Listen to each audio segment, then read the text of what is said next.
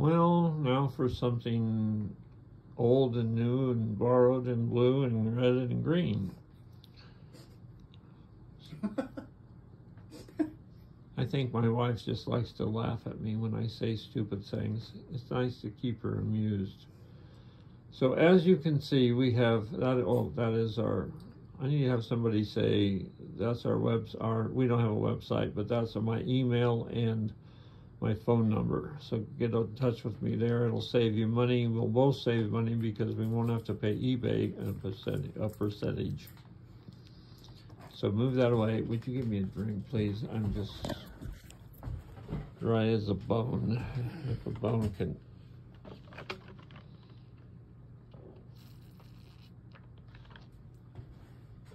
Well, now that you've all heard me slurp my drink,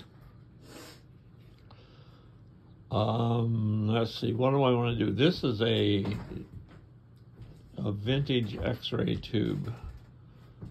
It's about 11 or 12 inches long, and I'd say probably 6 inches in diameter, with 2 horns on it. And also in the back, there's 2. Let me get up and show you. Oh, there's 2 of those too. So in case you don't like it one way, you can put it another way. That is, if you notice, it's an X-ray meter with 2 RGBs inside of it. And then we have a Motorola meter, 500 milliamp, and we have a Decatron with the controls out front on a piece of really heavy hand-hammered copper plate. Every one of those little dots was me beating on it with a punch. Well, not a punch, but a punch and a hammer. So that's what it looks like in this. Well, this room has only got 1 light in it, so it's pretty. It's not bright in here, but it's reasonably comfortable to look at.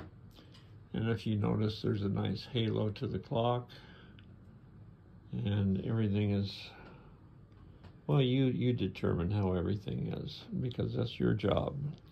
Let's turn off the light overhead, close the door, which is going to make the tube turn off.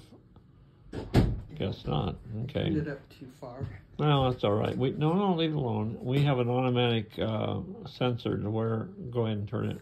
Okay. That when the light gets gone in a room, it'll turn itself off. So all the lights are all on an automatic thing that turns it off with no lights. So,